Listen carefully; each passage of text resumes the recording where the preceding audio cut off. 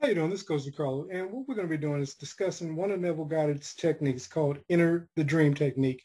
And so what we're going to do is go to a PowerPoint presentation, and we're going to discuss entering the dream. Today's technique, as I stated before, we're going to be talking about entering the dream. And this is a wonderful technique, but a lot of times people say, well, listen, when I try to enter the dream, I fall asleep and so forth. So what we're going to do is give you some tools that will allow you to enter into the dream and begin manifesting the life that you desire. So Neville says this: when you go into your imagination, make sure that you are actually performing the action. Hear the words, touch the object, or smell the aroma in your self-conceived drama. What do you do in your imagination is not merely a daydreaming, which you see an event in your mind's eye. You must enter into the dream as if you're actually there. This is the key. So when you're sitting back and you're relaxing, Neville says, listen, don't just see the dream as it were from the stage or as you're watching a movie or if you're watching a play. He says, you must become the actor on the stage, in the movie, in the drama. And being the actor, you're seeing yourself performing what it is that you desire to do. So if you desire to take a trip, feel yourself walking on that beach. Feel yourself, feeling the cool breeze blowing on your face. Feel yourself as already being in the place that you want to be. We talked about a technique last time, and it was, overhearing someone, hearing other people talk about you. You can, as you're entering into the dream, you can hear other people talking about you and saying how happy they are that you're successful. So when you go into your imagination, he says, be sure that you're actually performing the event. Now, why is this important? Merely this, that subconscious mind cannot tell the difference between what you're imagining with feelings and being in the state and sensationalizing the event and what you're actually experiencing in what we call reality or the 3D. So Neville said it's important that you use your hearing, that you take the actions, that you're touching objects, that you're smelling, you using all of your five senses, you're imagining as if it's actually taking place in your reality. Now let's go on. He says you must make the then noun and the there here. What does that mean? You go into the future and the future becomes now. You go to where it is that you want to be. If you're in my case, I'm in Georgia. So if I wanted to go to New York, I would find myself in New York right now experiencing what I would do if I had lived in New York. You say, well, Coach, what does somebody do that's never been to New York?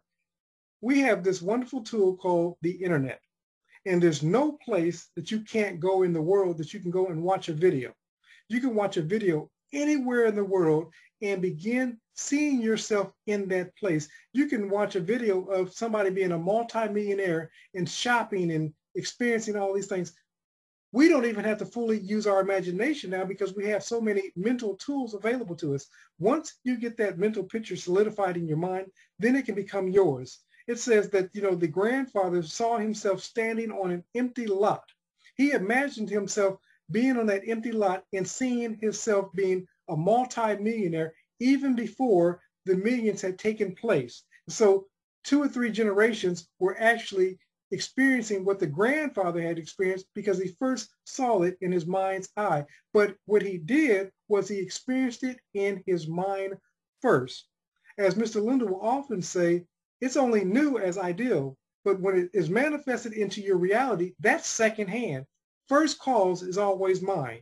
So as first cause is being mine, you have to see or imagine in your mind's eye where it is that you want to be and see it currently as your reality when you're using this technique. When you're using the dream technique, it's real to you at that moment. And you say, well, Coach, why does it have to be real at that moment? It has to be real to you because subconscious mind cannot tell the difference between what's imagined with feeling and being in the right proper state and what you're actually experiencing. So he says, you must actually enter into the dream. He says this: you must make the then noun and make the there here. To make this perfectly clear, imagine that you would experience driving a new car after you have achieved your goal. In that case, you would not merely see a new car in your mind's eye, you must actually enter into the dream. Now, this is actually how I manifested my car. When I was deciding on the kind of car I wanted to manifest into my life, I happened to be driving around in my old car and I saw something that appeared to be this beautiful spaceship. It was a car, but it was just so well made. It was so beautiful. And I began to see that as my car. When I was driving my old car, and people look at my old car, I didn't sense my old car. I sensed myself driving in that new car. That new car had become new and real to me. It wasn't a car that I was going to get. I was already driving it, even though I was driving in my current car at that time, my old car. So this is the same thing that we did when before we moved into our home, even before entering into relationships, before entering into my relationship, I saw myself being in my relationship before that relationship had taken place. Feel yourself seated behind the steering wheel. Smell the newness of the interior. Feel yourself enjoying a comfortable ride. Feel the happiness that you would have after you accomplish your dream. This comes from Neville Goddard's Consciousness. And I believe that consciousness is the only reality, but look up Neville Goddard's Consciousness for more information on that particular talk. Let's move forward. Enter the dream technique. You can sit quietly and enter into a gorgeous dream. If it's shadowy, if you're not in it, pursue it until you enter it, and it will become the only reality. Live in the state of your fulfilled desire now. Know that in a way unknown and unnoticed by you, it will erupt and become an objective fact. What is he saying? He says, listen, you have to begin getting into the state of this thing that you desire as being real. Many people call that make-believe. They call it fantasy. They call it pretend. It doesn't matter what you call it, but if you learn how to do this, this is where the millionaires become millionaires and billionaires. This is why the Olympic athletes all over the world use these techniques. This is why actors and actresses use these techniques. This is why business moguls become business moguls.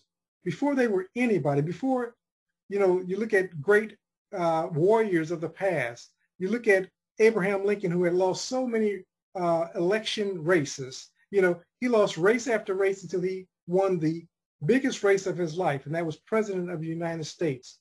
But he saw it in his mind's eye first. He lived it until it became his reality. And this is what you must do. If you're really serious about manifesting, you can't start trying to manifest and the thing that you're trying to manifest doesn't happen over a day or two. You say, well, this stuff doesn't work, and you go back to your old way of thinking. The only thing that you're going to get there is more of your old way of thinking. If you want to be a millionaire, if you want to be in a loving relationship, if you want better health, you have to begin living from. Don't look at where you're at currently. Don't look at how you feel currently. Don't get stuck there. And understand this. You're not going to know how the manifestation is going to come about. It could come by some way of some new medication if it's a health issue. It could come by some way of a surgery. It could come naturally by way of your body.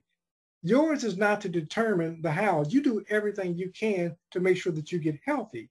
But in the end, you're not going to know how divine intelligence is going to bring this about.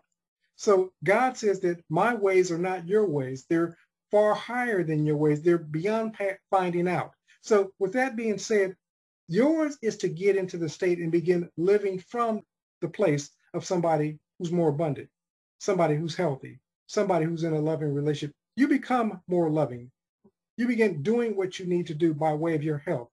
You become, as it were, more loving in your interactions with people. You become more open if you're somebody that's closed so that you can meet new people.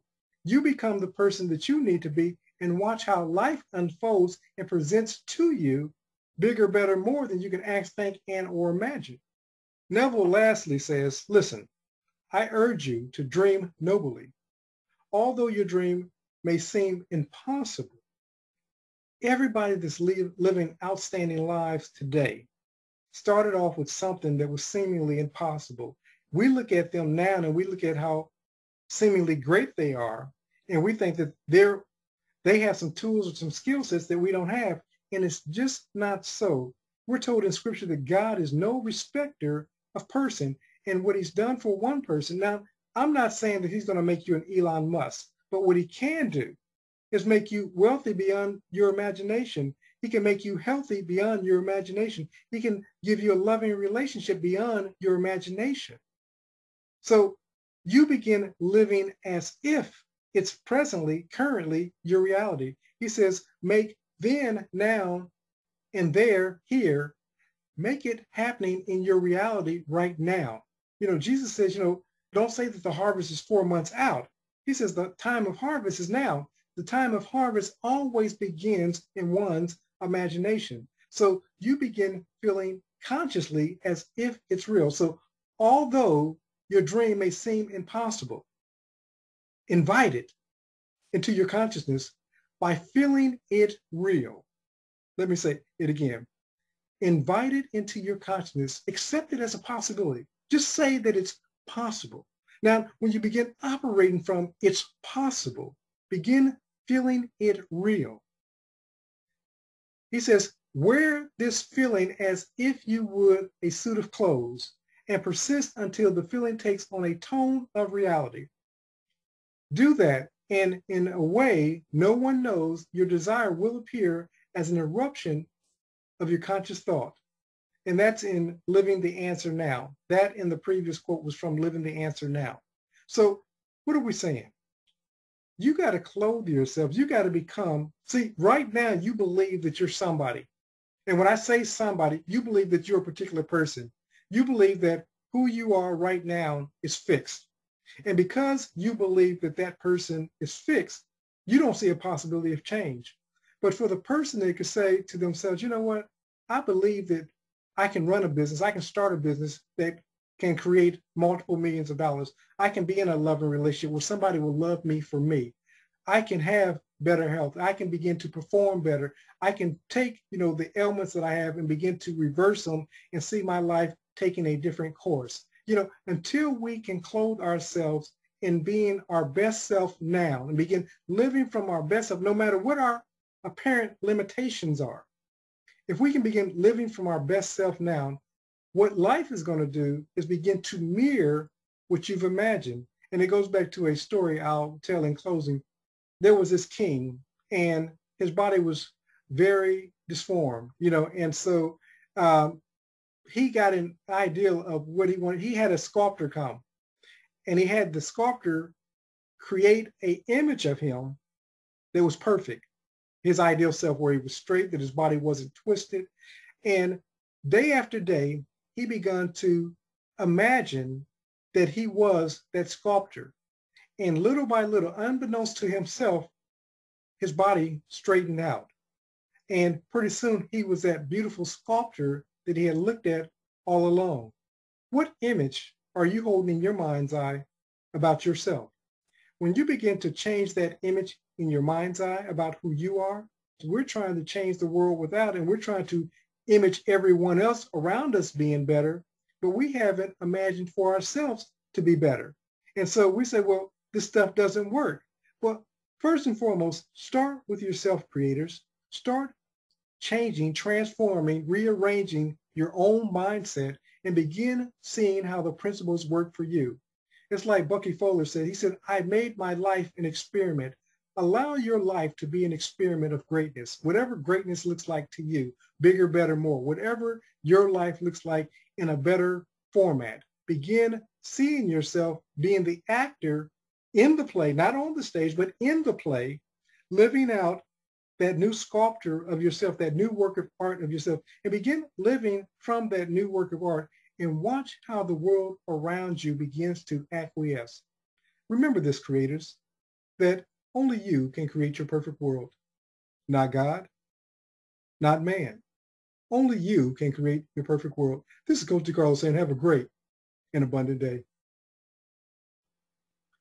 This is Coach DeCarlo, and again, as we close this particular Neville technique, as you live the dream as though it's real, and you begin using the dream technique, what you're going to discover is that your world without will begin to reflect, mirror what you've imagined in your dream. Because like I stated, the subconscious mind cannot tell the difference between what you're imagining with feelings and what's actually taking place in your physical world. So as you begin to practice these techniques, watch how your life is transformed. And it begins starting with yourself, creators. Don't go and try the big things of changing everybody else around you. Start with yourself. And as you change, you'll discover your world will also change. This is Coach DeCarlo saying have a great and abundant day.